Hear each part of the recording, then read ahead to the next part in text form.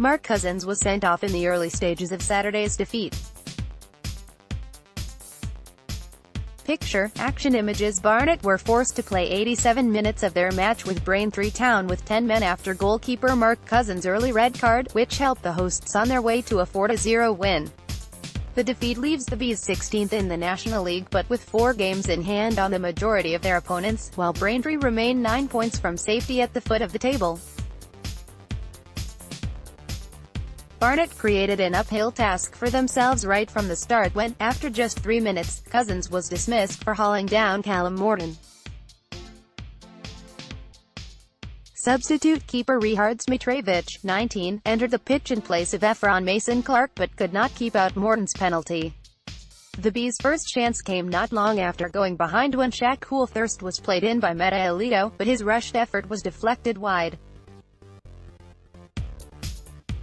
The visitors then had a lucky escape when Ricky Gabriel struck the crossbar from 2 yards out after meeting a corner, and Braintree then hit the post from similar distance before Barnet managed to clear.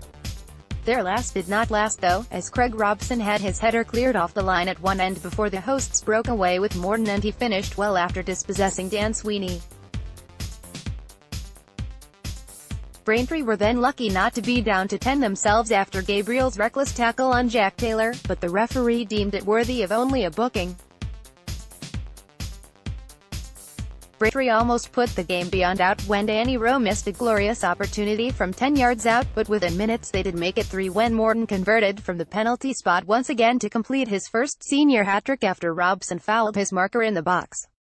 Justin Maluzor, playing against his former side, almost extended the Irons' lead further but was denied by a terrific Mitrovic save, flying across his goal to palm away a first-time volley. They did round off the scoring late on though, as Barnet were caught on the counter after committing too many men forward, and Iffy Allen, another former Bee, slotted past Mitrovic with ease with plenty of time and space. The Bees' next game will be the televised FA Cup 4th round fixture at home to Brentford, on Monday, January 28, with their next league fixture not scheduled until Saturday, February 9, when they welcome Sutton United to the Hive.